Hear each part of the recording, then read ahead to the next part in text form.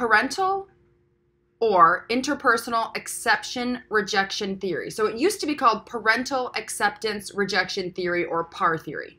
And then, because it's sort of not really just about your parents, it's about any significant attachment figure, it got changed to interpersonal theory, interpersonal acceptance rejection theory, or IPAR theory. So sometimes I will accidentally call it PAR theory because I forget that it had kind of a name change. Also, the name change hasn't really caught on. But it's important because not everyone is thinking of this model primarily through a biological parent. All right. So IPAR or PAR theory. So the theory states that when you perceive yourself to have been rejected by your dominant attachment figure at any point in life, you perceive that lack of presence as them rejecting you. That can happen without you having even ever met them.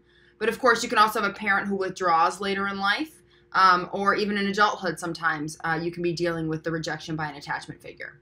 So at any point in life, the perceived rejection of an attachment figure tends to be associated with the same cluster of personality dispositions found among children and adults rejected by parents in childhood. So in other words, people who have this perceived sense of rejection, whether you're children or adults, whether it happened in childhood or in adulthood, they tend to come up with the same kinds of characteristics in their adult life. So the basic tenet of the theory is that we are going to develop our sense of self in response to how available our most significant caregiver has been. So how available, how emotionally available has our most significant caregiver been? That's how we develop our sense of self. And what if you have a lot of caregivers? And what if each caregiver was sort of like available to different degrees? So for me, as you're trying to think about this theory, especially if you had multiple attachment figures in your life, maybe you were raised by like parents who weren't always in the picture, or grandparents, or a significant aunt or cousin, or maybe you were in foster care. It's going to be the attachment figure who was the least available to you, but in a problematic way. So it's going to be the attachment figure that you most strongly wanted to be available and was not. So for some of us, for example, we may have had a caregiver who wasn't available to us, emotionally available. Maybe they were never in the picture and we just didn't care, right? So for some of us, for example, it wouldn't have mattered to me if my grandparents were not in the picture. It's the person whom you most want to identify with and have them be available to you, who withdraws their care, either intentionally or unintentionally, that is going to be the attachment figure that you're going to want to think about. And again, this was always a perception thing. So your attachment figure could have died in war service. They could have been locked up against, unfairly by an unjust legal system. They could have had to travel abroad a lot for work so that they could pay for you to go to a fancy school. I mean, there's a bunch of reasons why your caregiver that you're thinking of in this model wouldn't have been available to you the way you would have liked. It's your perception that that is rejection that's the issue. What happens with your attachment figure is that when the attachment figure is not available, and then your little child brain or even your adult brain chooses to interpret that lack of availability as they rejected me, they left me, or you perceive their availability as they've accepted me, right? They are here for me. You develop a sense of personality characteristics. And those personality characteristics are dependence and independence, and then acceptance and rejection. So I'm just going to kind of go through these, and I put a little chart in your study guide to kind of help you. So IPAR theory looks at two different dimensions of your relationship to your attachment figure. There's the warmth dimension and the dependence dimension. The warmth dimension has to do with the quality of the affectional bond between you and your attachment figure, and the physical, verbal, and symbolic behaviors your attachment figures use to express those feelings. On one end of the continuum is acceptance. That's warmth, strong senses of affection, care, comfort, concern, nurturance, support, or these things we call love, right? That we do or do not experience from our attachment figures or caregivers. The other end of the continuum is marked by rejection, and that's obviously the opposite. That's the absence of significant withdrawal of these feelings and behaviors.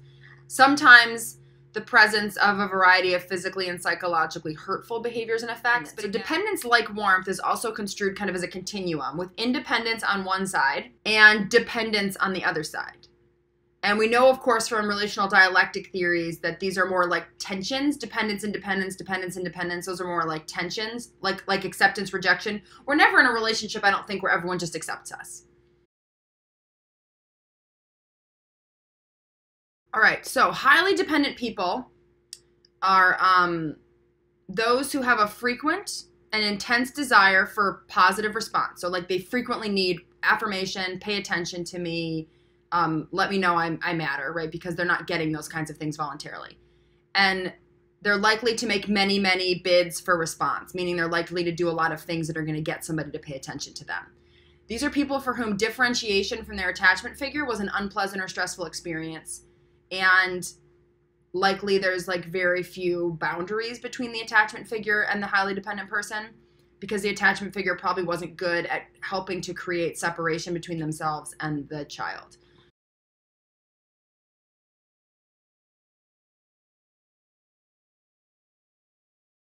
Highly dependent people can look like people pleasers, right? Oh, please, please let me do whatever you want so you'll love me. Or they can look like constantly acting out, constantly misbehaving, because either way they get the response. So whether I'm doing everything you want me to do, like cleaning the house 24/7, and that maybe makes you, if not show me affection, at least you recognize my value, right? You're like at least you don't get mad, for example, if the house is clean. Versus I could come home and just like throw shit everywhere and throw a tantrum, because you're still going to pay attention to me. And yes, you might be paying attention to me because it's negative, but it's still attention. So as a child, and sometimes I think even as an adult, when the person who is significant to you, that you care about, that you want to approve of you, withdraws care, you perceive that they withdraw care, you perceive that they're rejecting you, you perceive that you don't know where you start and they begin, right? Because they haven't helped you develop a sense of you being able to do things on your own while them still supporting you but not being the same person. Whether you act out positively or negatively, either one of them gets that person to pay attention to you. And unfortunately for a lot of us, when we behaved, our attachment figure would just ignore us, because why would they pay attention to us? They could just go and do their own thing. But when we misbehaved, that's when the attachment figure would pay attention to us. And so we learned that misbehavior gets us the response that we want.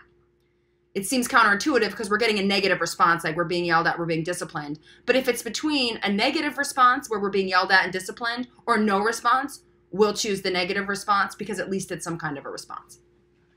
So highly dependent people have frequent and intense desire for positive response. And by positive, they just mean like a noticeable response. Yes, I would like it to be positive, but I'll take negative if that's what I can get. And they're likely to make many bids for response. And they're people also for whom differentiation from their attachment figure was an unpleasant or stressful experience. So they don't feel comfortable being left alone to be autonomous, because to them that feels like rejection. Then on the other hand are highly independent people, and highly independent people are those who have their need for positive response met sufficiently so that they are free from frequent or intense yearning or behavioral bids for attention from significant others, right? So these are people that don't need to get a rise out of other people to feel appreciated.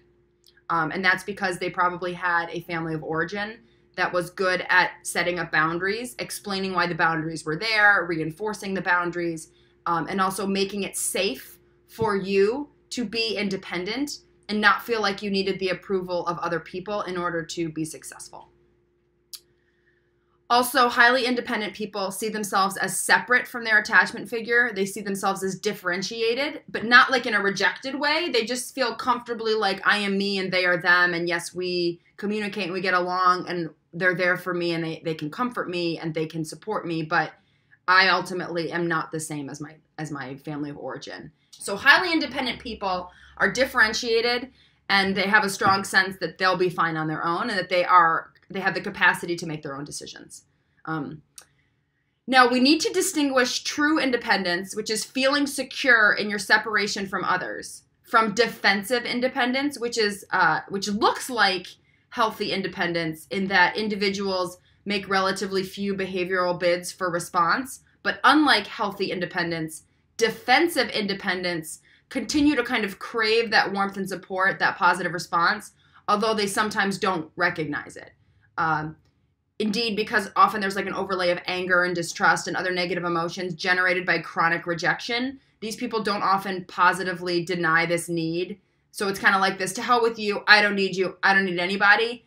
That's just another way of expressing dependence, right? So there's people-pleasing dependence, and then there is people rejecting dependence. they're both symptoms that when you were younger or into your adolescence primarily, or maybe even in a significant adult relationship, somebody or several somebodies who were your attachment figures, people that you depended on, that they have not done their job. And so that creates dependence in you, because since you didn't get what you needed and you didn't learn to wrap your mind around it, you just keep wanting it, right? You haven't